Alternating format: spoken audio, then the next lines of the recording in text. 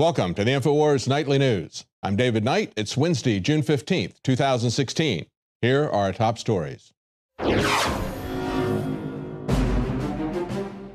Tonight, Donald Trump and the NRA might be planning a stealth gun ban, which will add millions of Americans on the terror watch list. Meanwhile, an Islamic refugee is arrested on the New Mexico border in possession of the region's gas pipeline plans. Then, what would Jesus do at the gay bar shooting in Orlando? Plus, creeps in space. NASA wants to put human clones on a Mars colony, and they're ready to use crony capitalism to get them there. All that plus much more up next on the INFOWARS Nightly News.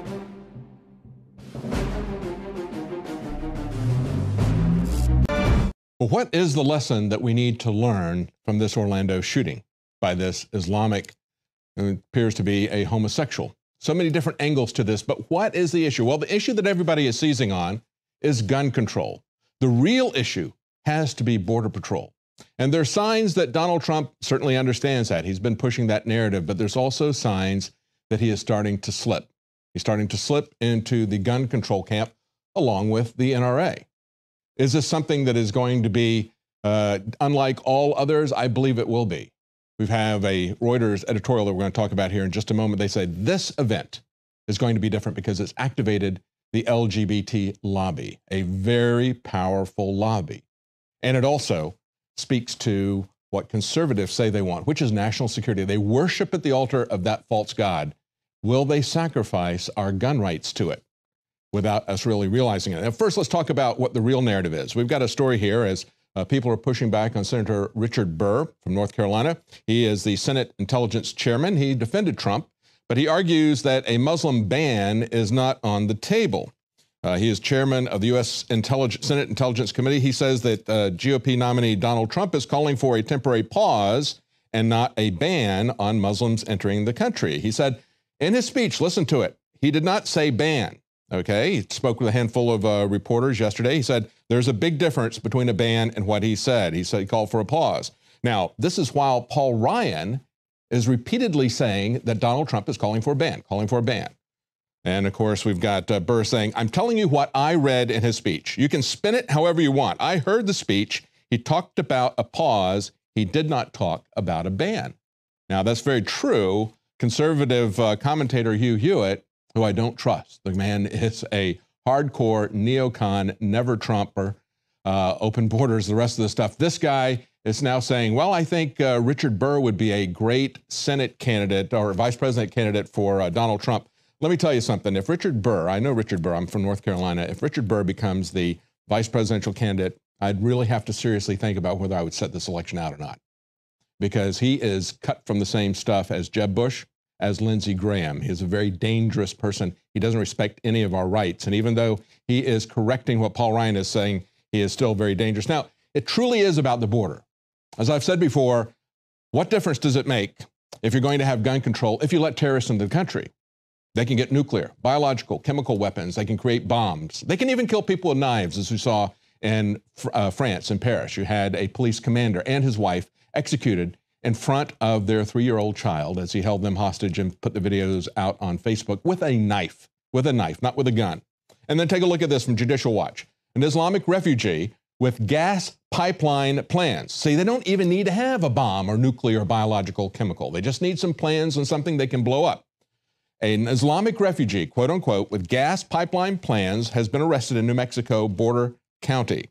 Police in a U.S. town bordering Mexico have apprehended an undocumented Middle Eastern woman in possession of the region's gas pipeline plans, say law enforcement sources. They told that to Judicial Watch. And of course, Judicial Watch has broken a number of stories in the last few years about Mexican drug traffickers smuggling Islamic terrorists into the United States through porous southern border. You see, if you let a terrorist in, they'll find anything, including our gas pipelines, to attack us with.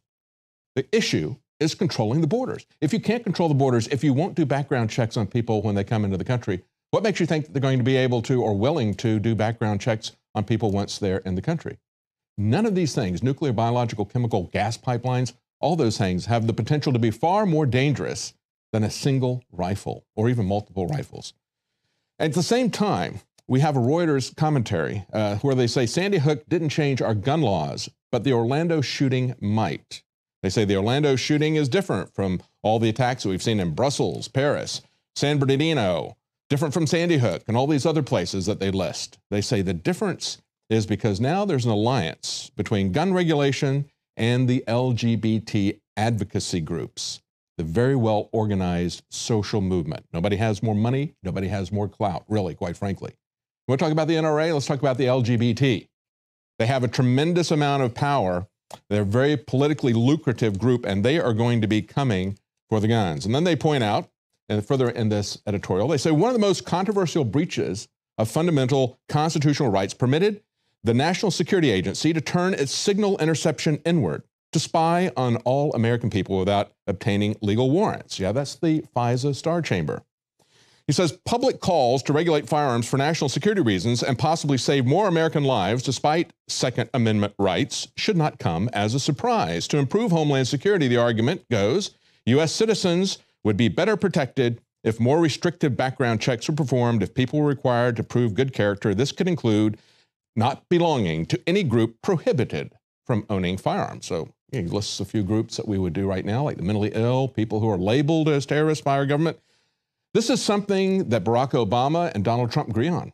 It's something that Jay Johnson, head of Homeland Security, as well as the NRA, agree on.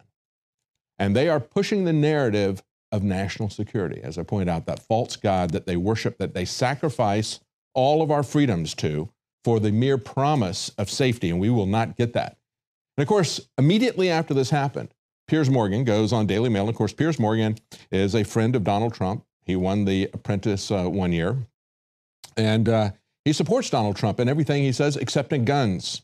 And he writes this editorial, headline, "We've had a no-fly list for suspected terrorists for years, so why not a no-buy list? It's time for Trump and the NRA to show whose side they're really on." And unfortunately, it sounds like Donald Trump is listening to that. It sounds like the NRA is listening to that. We have reports, and of course, this has come out via Twitter, which is where Donald Trump makes his announcements. I'll be meeting with the NRA, he says, who have endorsed me, about not allowing people on the terrorist watch list or the no-fly list to buy guns. And then the NRA comes back and says, happy to meet Donald Trump. Our position is no guns for terrorists, period. Due process and right to self-defense for law-abiding Americans. Oh, let me ask you this. How do you not have, if you're going to be a law-abiding American, okay, only law-abiding Americans get due process. But then who determines if you don't have due process for everyone, not just law-abiding citizens, if the mere accusation of being a lawbreaker, if the mere accusation of being a terrorist is enough to take away your right to due process, what does it mean? Doesn't mean anything, does it? The NRA says they support due process for law-abiding Americans. Donald Trump says he's going to take away guns from people who are on the no-fly list. The first story I covered when I came here to INFOWARS was about a man who was on his way to see his wife, who was in the military in Japan. As he flew from California to Hawaii, changed planes, got on another plane to go the second leg of the trip. They stopped the plane as it was about to take off, came on and drug him off the plane and said, "You're on a no-fly list, you can't fly." Of course, he's in Hawaii. How does he get anywhere without flying? How did I get on this list? He's somebody who was vetted by the TSA. He had an airport worker's license. He'd had a background check for that. He'd had multiple background checks for firearms. And yet, he could not find out who had put him on this super secret watch list, this no-fly list. And all the time that we were reporting on it, they absolutely refused to tell him what he was charged with. They refused to tell him how he could get off of that list. That is the issue, folks. That is the fundamental issue.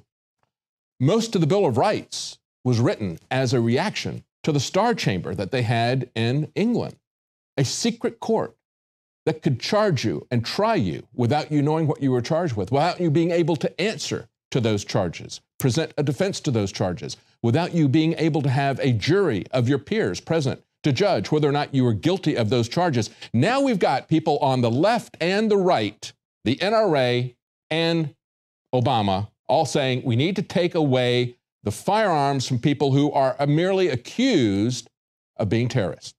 There is no due process in that. Here's a statement from the NRA. The NRA believes that terrorists should not be allowed to purchase or possess firearms, period. Well, of course.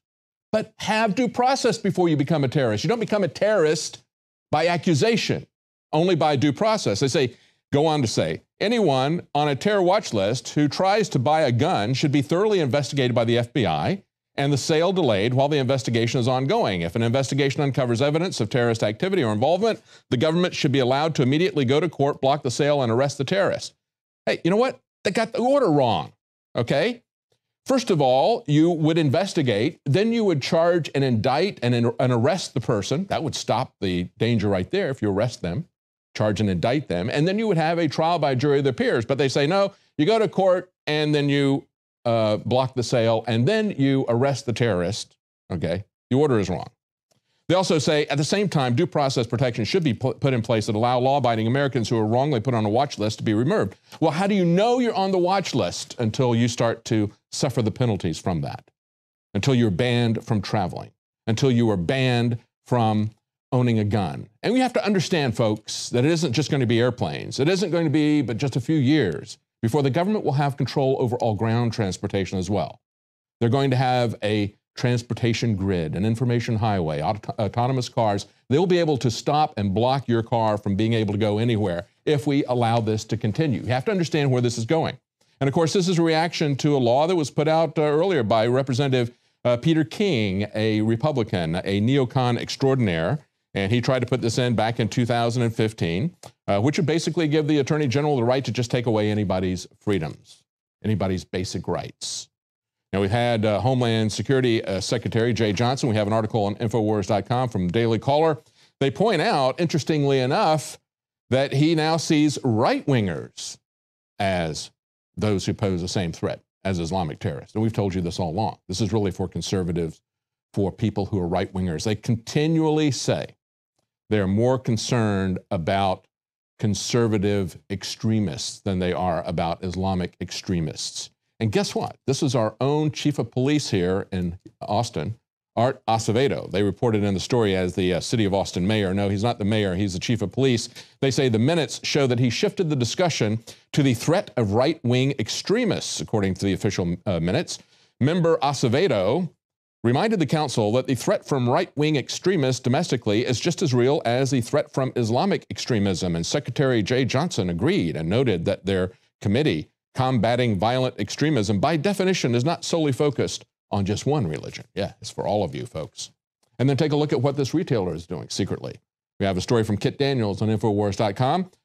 Academy, major retailer here in the Southwest and other parts of the country, is creating a database for ammunition purchases and is pulling semi-automatic rifles from the shelves. Academy Sports and Outdoors is gathering personal data on customers who buy more than 10 boxes of so-called assault rifle caliber ammunition. It's also pulling rifles from store shelves in support of the Obama administration agenda. Additionally, Academy is pulling anything that resembles a sporting rifle, including rifle-shaped BB gun, barbecue lighters, and airsoft rifles, like BB guns, okay, from store displays. Although another employee revealed semi-automatic rifles will still be sold upon request. Another one says, well, they're still going to be for sale. And remember, we did this before when there was a mass shooting. We pulled them after Sandy Hook for a week or two. I would expect to see them come back out after a couple weeks. Kit Daniels points out that the FBI's own data reveals that in 2014, less than 250 murders out of 12,000, about 2% were committed with rifles of any type. And that would include the vaguely defined assault rifle. Now, we've seen the editorial from the man who says that it's time to repeal the Second Amendment, writing for the Rolling Stone. He says the Constitution is just simply wrong. We need to make sure that this is repealed. He offers us the outdated argument that when the Second Amendment was put in, we only had muzzle rifles. Let me remind you that we have more people buried in graves in America that were killed with black powder rifles than with anything else. They're very deadly. They were state-of-the-art military weapons. And he says, well, you know, the founders didn't have to weigh the risks of one man killing 49 people. No, they put in the Second Amendment because they knew that one man, a king or a president, could kill millions of people. could kill millions of people to further his agenda. The Second Amendment is a check on government power, first and foremost. Secondly, it affirms our God-given right of self-defense. And that is not something that we are willing to give up. He said liberty is not just a one-way street. You have a right to walk around and not be killed. We've had Obama talk about how it's so easy to get guns. And let me say to the people on the left, many of you understand the futility of the war on drugs. You understand that for 45 years, we've had a war on drugs, and we've had draconian measures of throwing people in jail for a very long time. It has had absolutely no effect. You can still go on school campuses and you can buy drugs very easily. They're readily available. Do you think draconian laws to try to control guns are going to do anything other than make them more lethal, just as they've made drugs more lethal? Of course, they're not going to. And he asks, finally, in his misguided editorial, he says, well, what if there'd been people carrying guns? What if people just started shooting in the dark in every direction? Wouldn't there have been more people killed? No, we've talked about this as well. We've talked about the many different episodes where in less than 3 minutes, somebody goes on a shooting spree and someone with a gun takes them out. Instead of people bleeding out on the floor, dying, waiting 3 hours for the police to make a move. People who were shot early on, many of them would have survived, except they bled out on the floor as the police were waiting outside. Now, at the same time, all this is going on. To pull this all together, you need to understand that we have a filibuster that's going on today by Democrats in the Senate. Senator Chris Murphy of Connecticut has launched a filibuster on the Senate floor, arguing that he wants, guess what? Suspected terrorists to be barred from purchasing firearms. You see where this is all going? All of these threads are pulling together. And what they're going to do is they're going to take a star chamber process and use that to block purchases. We should all be very afraid of these watch lists. Stay with us. We'll be right back. Now, we've been told by Imam Obama that these people, that's the man who did this in Orlando, was a homegrown terrorist. And of course, the greatest threat to us are homegrown terrorists. Is this really true, Leanne?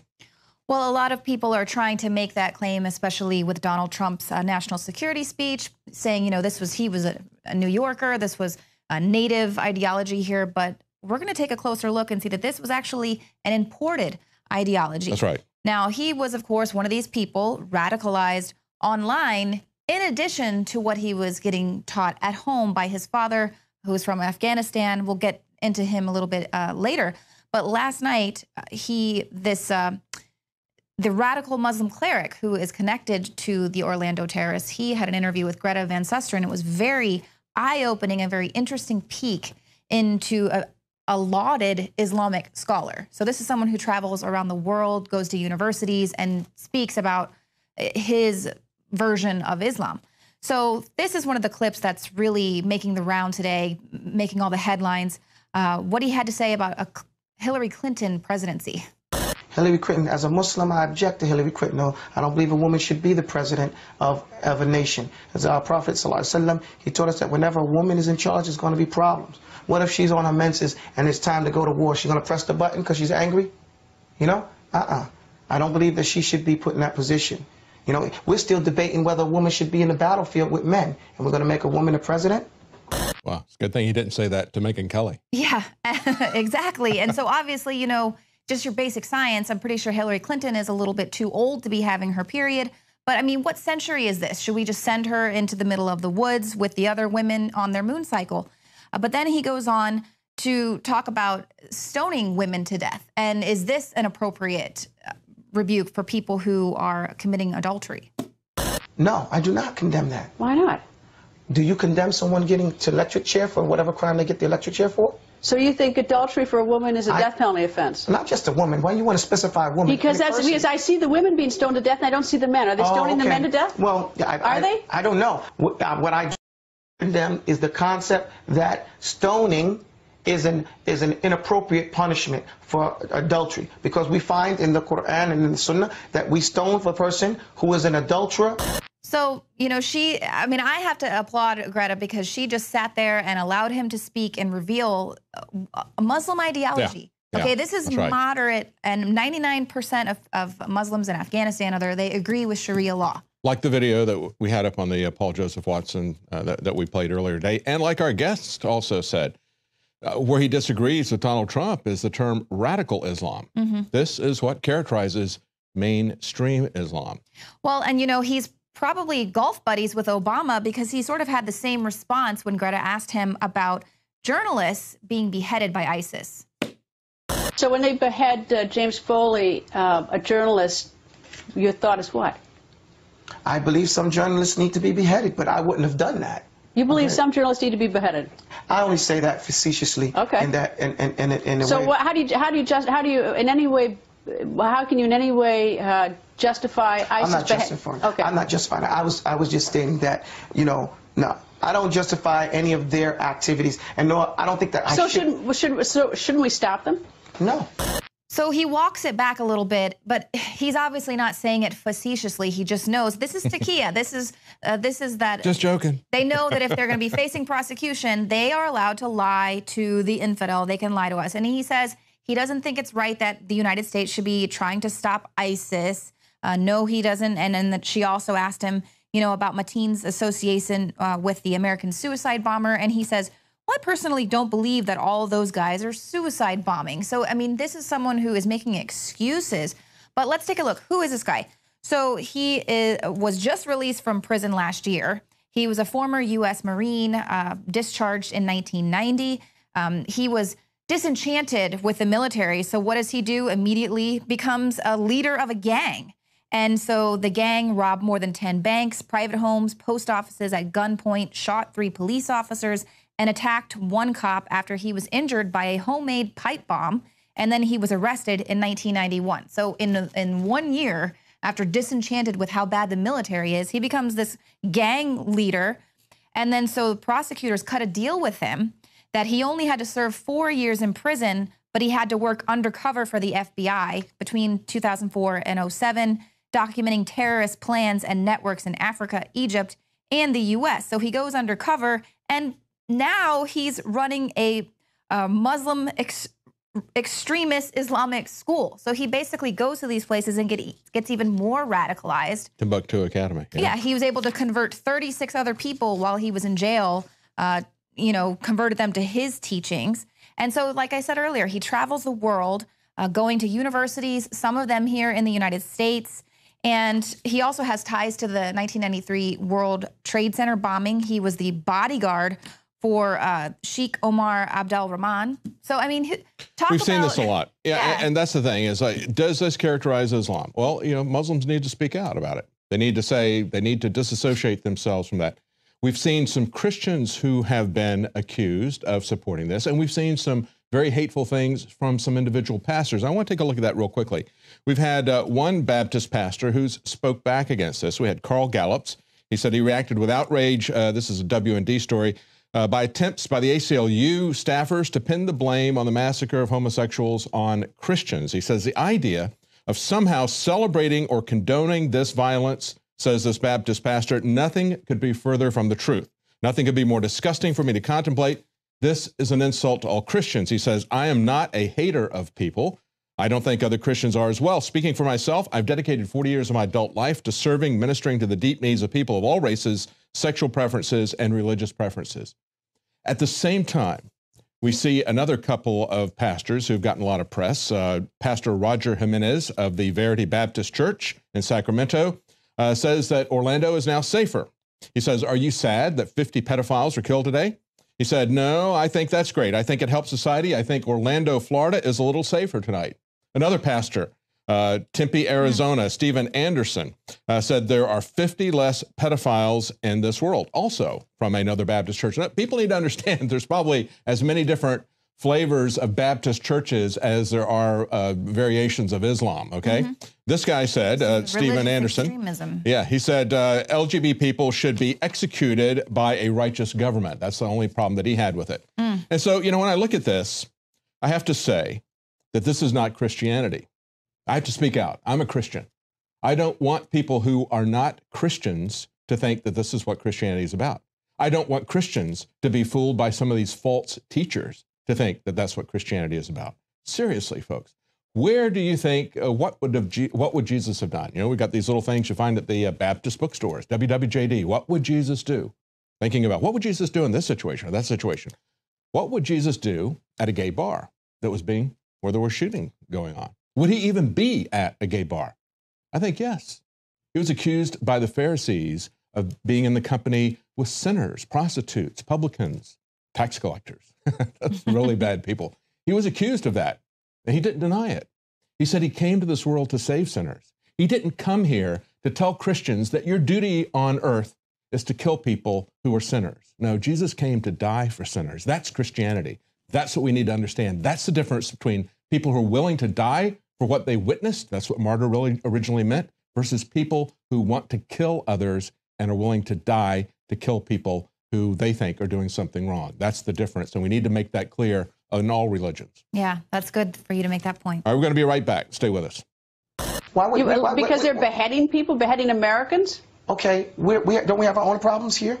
Yeah, we got problems here, but... Okay, I mean, so is it our business? Well, apparently some of those problems are being imported here. Only because I think that because we feed into this and we grow it here.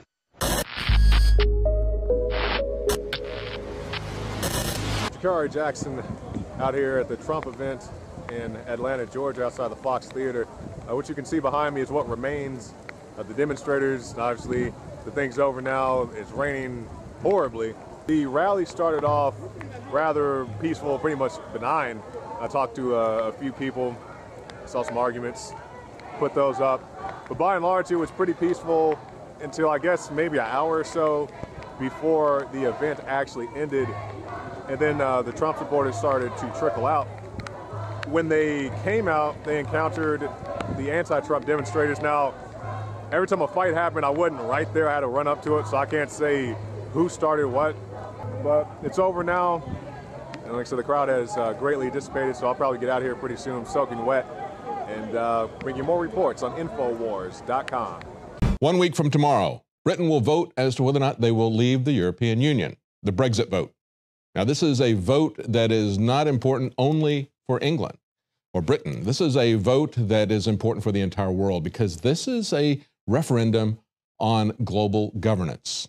You have to understand the European Union is part of the transitional plan to global governance. And as the globalists are moving with these trans-Pacific and transatlantic partnerships to join North America to Europe, to join North America to Asia, to create a global trading bloc as part of the transitional process to world governance, because after economic union comes political union, as they're moving to the next level, it could possibly be unraveling from the very bottom. That's what could happen if Britain were to leave. And of course, the reasons behind this are the hardships brought on by open borders, by immigration, as well as by the impending automation. Pressures are going to build even more once automation really starts to kick in.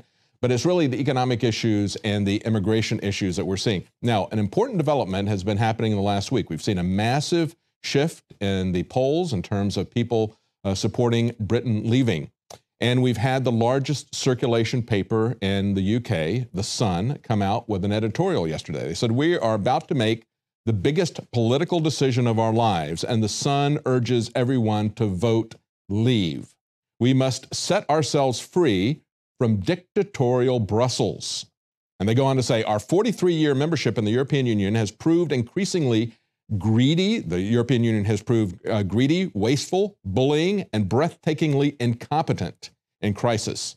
They say outside the EU, we can become richer, safer, and free at long last to forge our own destiny as America, Canada, Australia, New Zealand, and many other great democracies already do. And of course, that's the issue. Will we continue to consolidate power? That is an issue of individual liberty. We see as power is taken away from the individual and given to the state. Even at local government, we are diminished as individuals. And then it goes from the local government to the community, to the state level, to the national level. Once it goes to the global level, we are going to have very little freedom. We're not going to have any control over even our national economy at that point. And that's what we're seeing from these trade deals, which are the next step. So this is the way to stop this. It's very interesting. They go on to say in their editorial, staying in will be far worse for immigration. It'll be far worse for jobs. It'll be worse for wages, worse for our way of life. Greece is bankrupt. Italy is in danger of going the same way. In Spain, 45% of those under 25 are out of work. And to back that up, take a look at this article here. Spain's public debt has now surpassed 100% in a 20-year high. Spain's public debt rose over the 100% level in the first quarter to its highest level in 20 years, said the central bank. Debt as a proportion of economic output at 100.5% in the first quarter, up from 99.2% at the end of 2005. Now, what is happening is we're seeing a massive political movement even in Spain, where the left has pretty much had a monopoly since Francisco Franco was overturned, the fascist dictator. For the last 21 out of 39 years, the left has ruled in Spain without any competition, but that is now being challenged. Why? Now, the Financial Times points out that Spain offers a textbook example of the travails that have befallen the center left, the ones who have ruled it. Only 18% of the people there identify themselves as conservatives, and yet the socialists are losing power. Why? They say in Spain and elsewhere in Europe, voters have come to associate the center left with many of the unpopular policies traditionally championed by the right. Austerity, deregulation, liberalization, free trade. The party of the welfare state, of the public sector, of the blue-collar worker has turned its back on all three. They saw their jobs disappear by the millions, yet there was no one around to even articulate their fear or their anger or their frustration. In other words, the same thing that we're seeing here in America. When you get frustrated with the Republicans, you continue to vote for some control over the borders. You continue to vote for Obamacare to be repealed. Or the left continues to vote for their issues, and nobody is paying any attention to them. Why? Because it is about global consolidation, and they're working for their masters. You know, it is about immigration, it is about automation, and it's what they were talking about at Bilderberg when they were concerned about the precariat. Of course, that's the Marxist economists looking at the proletariat, breaking people into these competing classes, and then saying, these are people who are in a precarious position. And of course, why are they in a precarious position? Because of these same policies that we're seeing here in America. That's the rise of Trump, and it's the rise of the disgust with the leftists in Spain. It has nothing to do with the left-right paradigm. That is a phony paradigm. It's about whether or not we're going to be controlled by others or whether or not we're going to have control over our own lives, whether or not we're going to lose our jobs and become kept pets of the globalists. Now, when they're talking about the Brexit, I find it interesting that we've got a fear campaign that's being put out by the globalists, by the crony capitalists, by the bankers. But the people who are saying we need to leave have actually put out a very concrete program. We've seen, and this is one of the some of the actions that they're talking about that they could have. For example, they're saying they could abolish 5% VAT tax on household energy bills. Just get rid of that. So if you get out of the European Union, we can just take off this 5% tax on all the energy that you use. How would that be paid for? Oh, well, it would be paid for by the money that they save by not sending it to the European Union. National Health Service, okay, that's their nationalized health care. They say the NHS would receive a £100 million per week real-term cash transfusion. Oh, that would also be paid for by savings when they leave the European Union.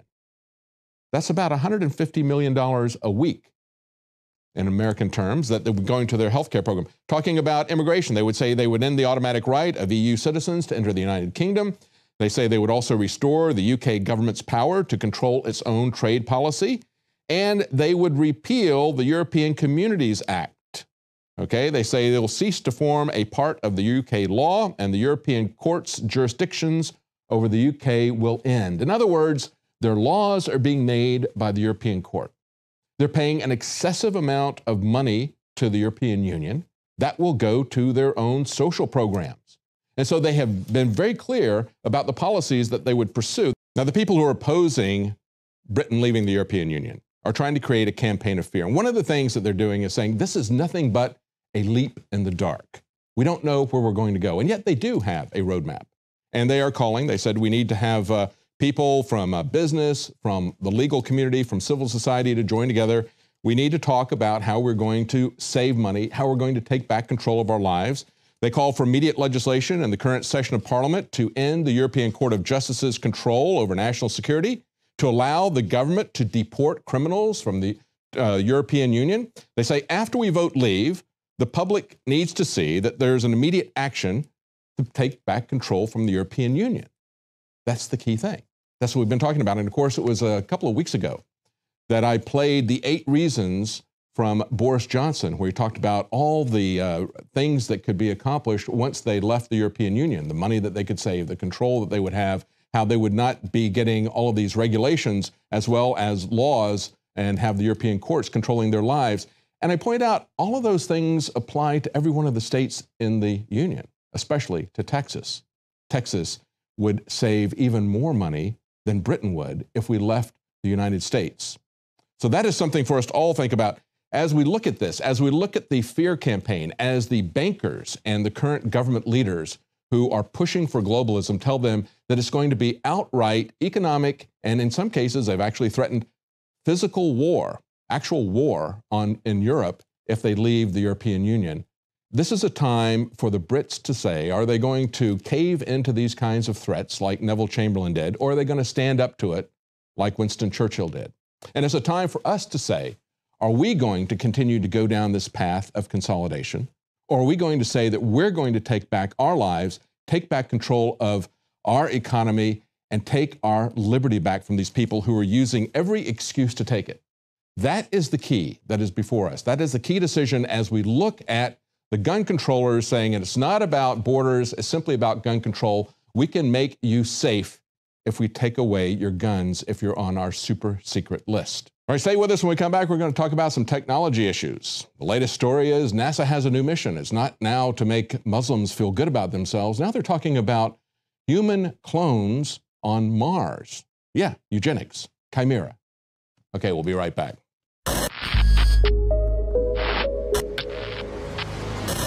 The Federal Reserve is a private banking cartel. The Fed is a sometimes very independent organization. What should be the proper relationship between a chairman of the Fed and a president of the United States? The Federal Reserve is an independent agency. There is no other agency of government which can overrule actions that we take. Welcome back. We're going to talk about NASA's plans to grow body parts on Mars in just a moment. But before we get to that tech news, we have a new article that's come out at INFOWARS.com by Mikhail Phelan. Hacker has released the secret Clinton documents from the State Department DNC's Trump opposition file and their donor list. A slew of things have come out. Now, of course, we reported yesterday, it was widely reported, the DNC admitted, hey, we've been hacked, because they knew this was coming. We now have this hacker taunting the security organization, CrowdStrike. They say, well, worldwide known cybersecurity company CrowdStrike announced that the DNC's servers had been hacked by quote-unquote sophisticated hacker groups. He says, well, I'm very pleased that the company appreciated my skill so highly, but in fact, it was very, very easy. He said, shame on you, CrowdStrike. Do you think I've been in the DNC's network for almost a year and saved only 2 documents? Do you really believe that? Here's just a few of the documents from the thousands that I extracted when hacking the DNC's network.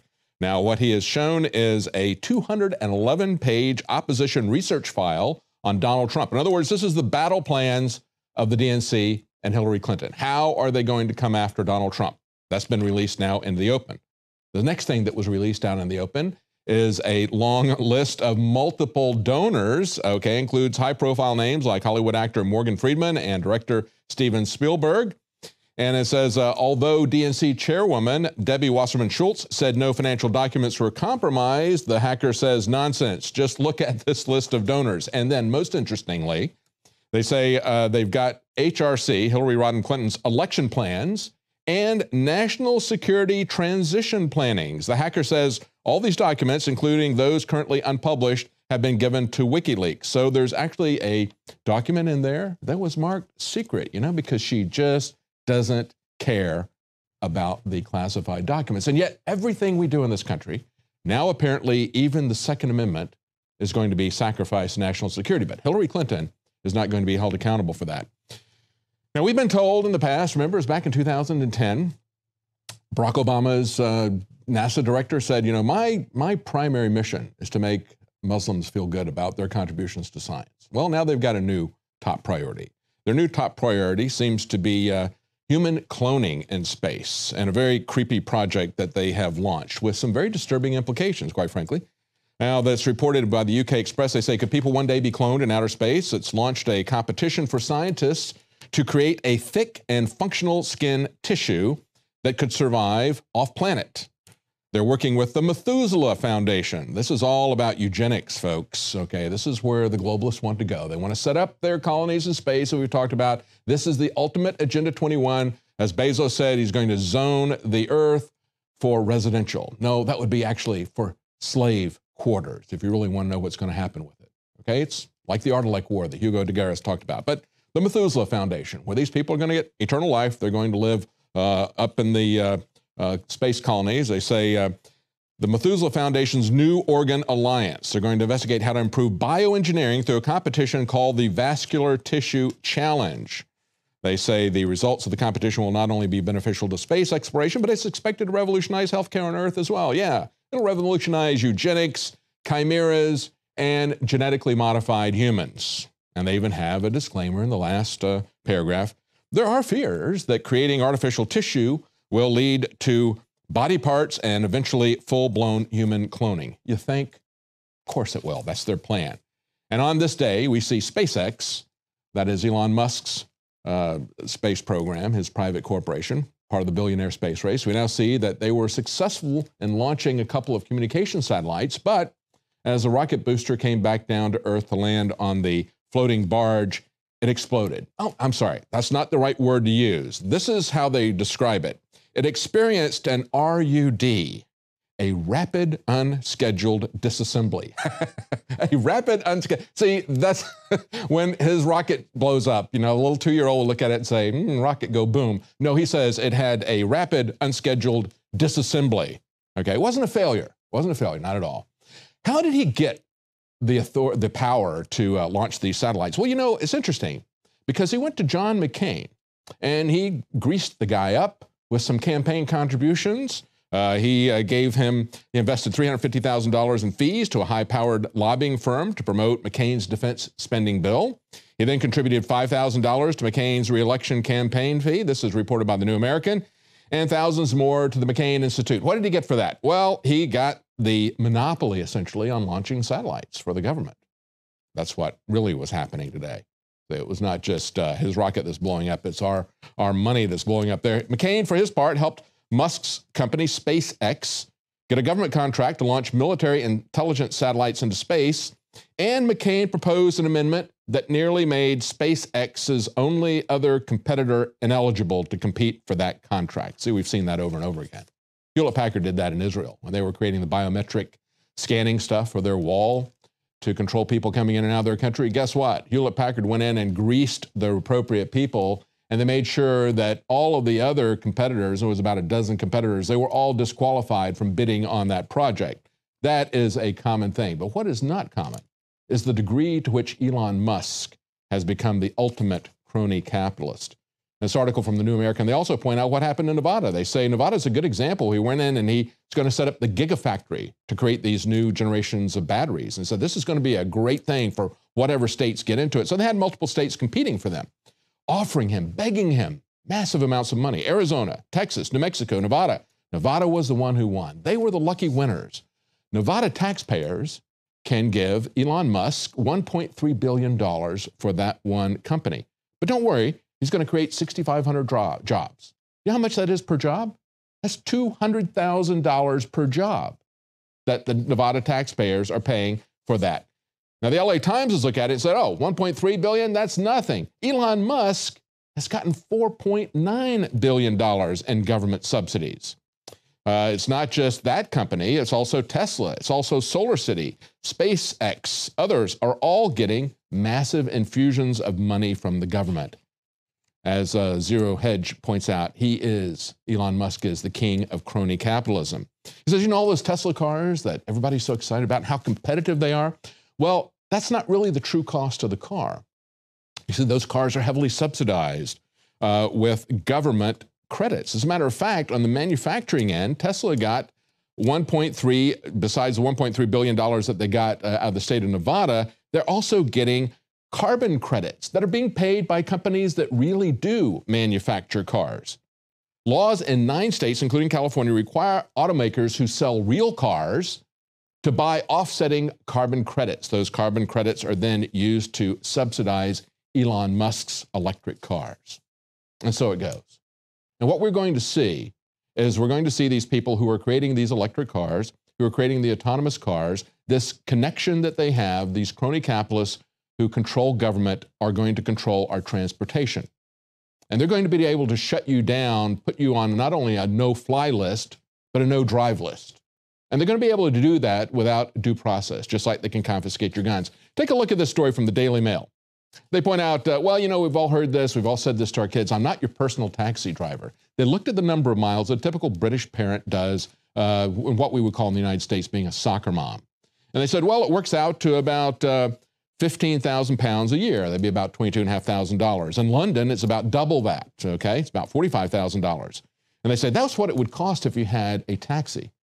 But, you know, we're told, don't worry, because we're not going to have cars. We're going to have taxis. Is it cheaper for you to drive your own car? Is it cheaper to drive a taxi? Of course, a taxi is far more expensive. But the head of Uber says, well, what makes a taxi expensive is that dude in the car. We're going to get rid of him. They're going to be self-driving, and we're only going to have about 15 cents per mile is going to be our cost. Let me ask you how long you think that's going to last when he's got a monopoly.